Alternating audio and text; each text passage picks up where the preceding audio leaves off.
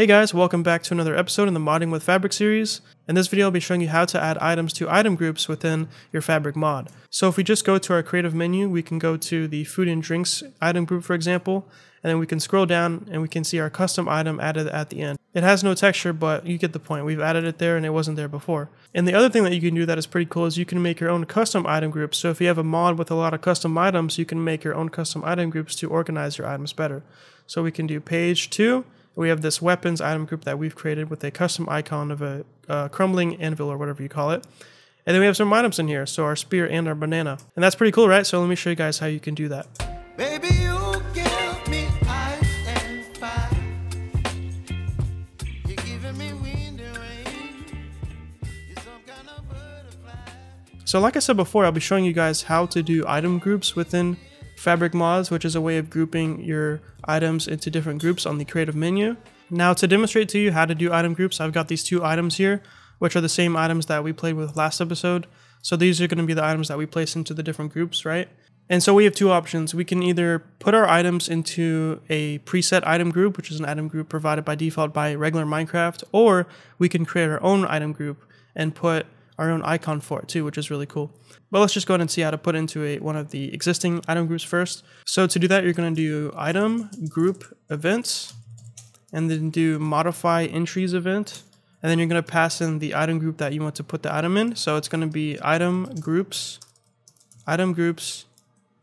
plural, dot, and then you have these different groups you can choose from. So all the ones that you know about. So building blocks, combat items, color block items, ingredients, inventory, natural, stuff like that. So pretty basic, honestly. So we're just going to go ahead and put it into the food and drink category. So this is where we're going to put our banana. And now that you chose the group that the item is going to be in, we're going to do dot register. And then inside of here, you want to provide a lambda expression for modify entries. So you're simply going to do entries, and then it's going to autocomplete for you. So you can press tab if you want to. Open that up. And inside of here, you're just going to put the code for putting the item into the item group. So you can do that by simply doing entries, dot, and you have all these methods here. So you can do add, and it'll just add it to the next available slot in the item group. So pretty much just at the end, right? You can do add after, so you can actually specify what item to put it after in the group, which I'll show you in a bit. You can do add before, so the same thing, but in the reverse. And yeah, so let's just do add. And then here you want to provide the actual item that you want to add, right? So we're going to do banana. And that will just simply add our banana to the food and drink item group so that we can get it from the creative menu in-game more easily. And before we test it out, I'm going to add our spear to the weapons category. So I'm going to do the same thing. So item group events dot modify entries event, item groups dot weapons, and then do register entries, and then do entries dot, and let's do add after. So like I said, you can do add after, and add before. So we're going to do add after. And then we want to make sure that we specify an item that actually appears in that group already.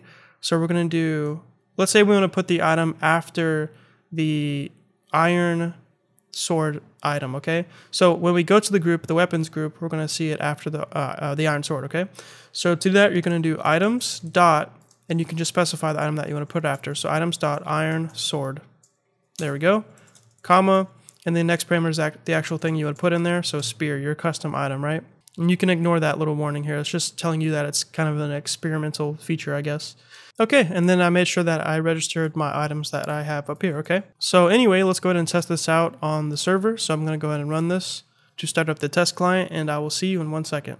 Okay, I'm on the world now, so I'm going to go to my inventory, and let's go ahead and go to the food and drinks category. And then we'll go our item group, whatever you want to call it, and scroll all the way down. And now we have our banana. Obviously, it doesn't have the name and it doesn't have the texture that we have for it. That's just because I didn't add it to this new project where I transferred over the previous code, right? But yeah, it's there. That's how you can add a banana to our food and drinks item group. And of course, you can position it in any place in the item group that you want based upon the method that you use. So you can use add after, add before. If you want it to be in front of the K, you can use add before, right? Pretty simple, right? And so let's go to the combat section now. Combat item group. Where is that? Sword, combat. And here we go. Right after the iron sword, like we told it to do, we have our spear, which is pretty awesome, right? And yeah, so that's how you can add items to an item group. You can, of course, add multiple items with one modify entries event. So you can add not just a banana, but anything that you want to add to the food and drink group, okay? Same thing for any of them. And like I said before, the other thing that you can do is actually make your own custom item group. So to do that, we're going to go back up to here, and we're going to add a new field to our class, private, static, final, item group. So we're defining our own item group. We're going to call it weapons. So fabric item group dot builder. So this will allow you to build a new custom item group. First thing we need is an identifier. So new identifier. Usually you want to provide your mod ID. So item groups. And then you want to just give it a name basically as well. So we're going to call it weapons group. Okay. So that's an identifier for it. So you have the mod identifier and then the identifier of the group itself. Okay. And then after that, you can start adding stuff to the item group to build it into something that is custom. So we can do an icon if we want to. So you can actually specify what the item group is going to appear as. So if we go back to the game, we can see that the different item groups appear as different blocks or items. So for this, we just need to provide, it's asking for a supplier of an item stack. So to do that, we can simply do this, which is another lambda. So parentheses, arrow, and then after that, we can do new item stack. And so with that, you can either provide one of your items if you want to. So we already have a spear we could use, or a banana. Or if you want to use one of the existing items in the game, you can do items dot and then choose any of the items here. So we'll do chipped anvil. Okay. So that's for the icon. And then for the display name, we can do that. So for the display name, we want a text object it's asking for. So text dot and of.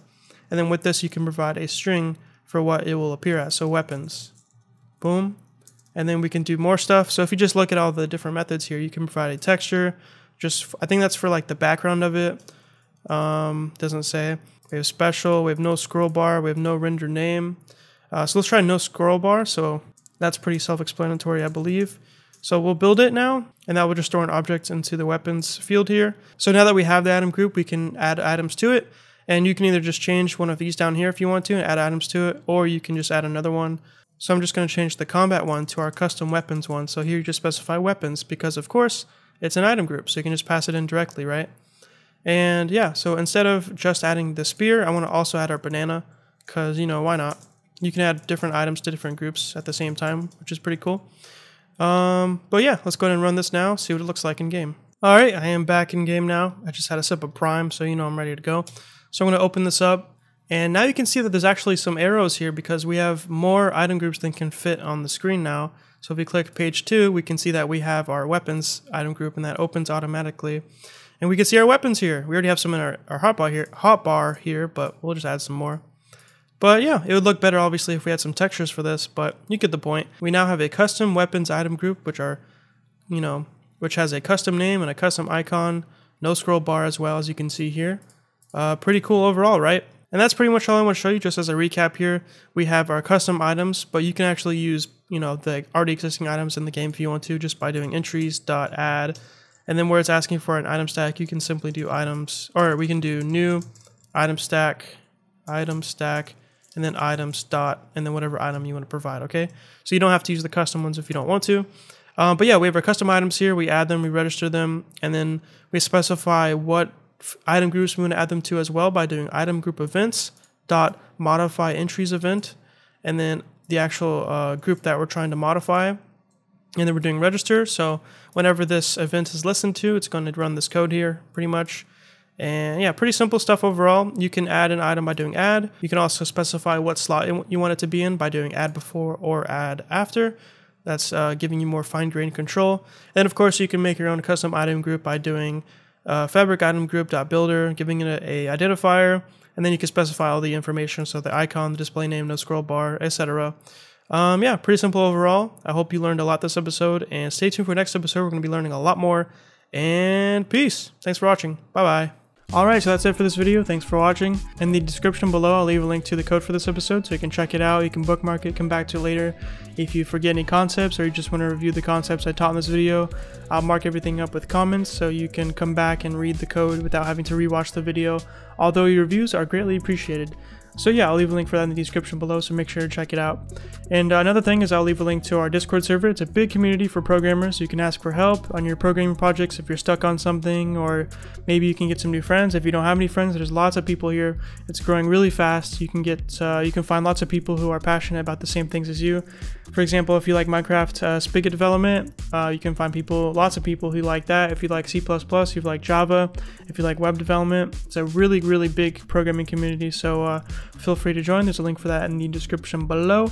And the last thing I want to tell you is that if you want to support this channel, you can click the join button below this video, and you can join this channel as a member for as low as 99 cents a month, and you can cancel at any time. You get some cool perks like early access to all of my new videos, a cool rank on my Discord server like you see right here on the side, YouTube members, and also you get to see yourself on the screen like you see right now.